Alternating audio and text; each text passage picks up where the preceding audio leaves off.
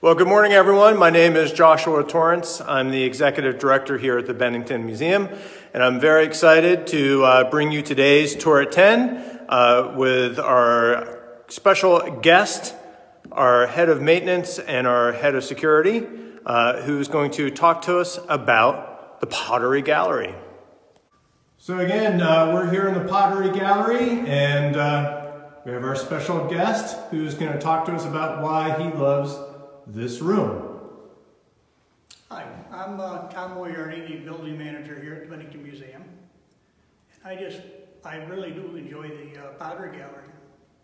If you take your time and actually look at the pottery and see how much work was involved in making things like this, I just find it amazing.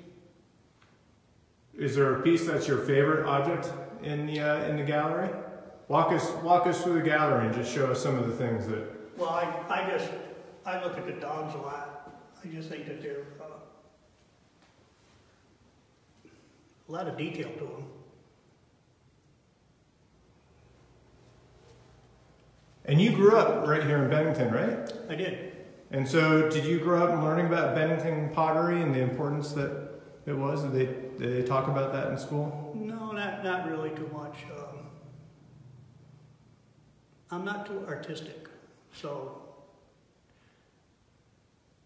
it's easier for me to look at things and try to figure out how they made it rather than do it myself. Talk to us about some of these over here. What do we got in this case? Well, they're all things they used to use for food, I believe. Water pitchers and... Can you imagine trying to make this one with this vase and bowl with all the different colors? It's crazy. It is. That's why I think it's really neat. You can walk around in here and, I mean, look at the big old jugs. Put a lot of beer in that, huh?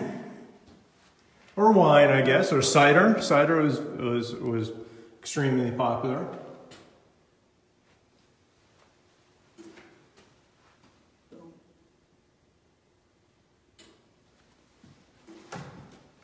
And then this is the study area. Do you come in this area every now and then and just contemplate? Well, yeah. Just like to look around at it. I don't have a lot of time because my boss doesn't let me, spend too much time.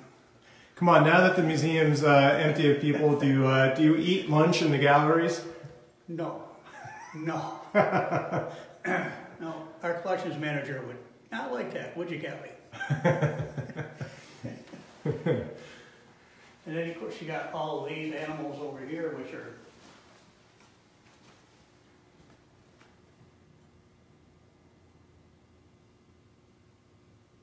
So if there was one piece of pottery that you could show us, that you could have in your own house, what one would it be?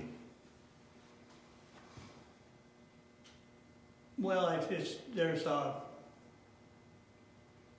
dogs over here with the handles on them, but let's go see. That's only because my mother has a set of them. Well, let's go see.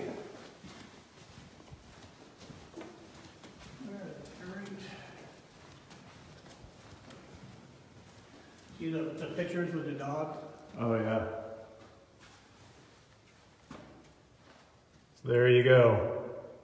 If it's missing when we reopen, we'll know where to look first. Yeah, well, they'll be there. Well, thanks, Tom. Do you have anything else you want to talk about or share with the pottery? Can you remember seeing visitors come through here? You must. Oh, tons of people. Yeah. Well, thank you very much, and we appreciated your tour of the Pottery Gallery. There you have it, the favorite spot in the museum for Tom, and that was really fun. We hope you enjoyed it as much as Tom and I enjoyed doing it. Here at the Bennington Museum, we can't wait to have visitors back at the museum. Obviously, it's not the same without you all, but more importantly, we're here to serve the public and to bring all these wonderful collections to you and for you to enjoy them. So we can't wait to have you back here going through the galleries with us and enjoying all this incredible, amazing stuff. We also at the Bennington Museum remind you to stay strong, stay safe, and stay creative. We're confident that if we stick together through this, we're going to get through it, and we're going to be okay. Thanks for tuning in, and we'll see you next time for Tours at 10.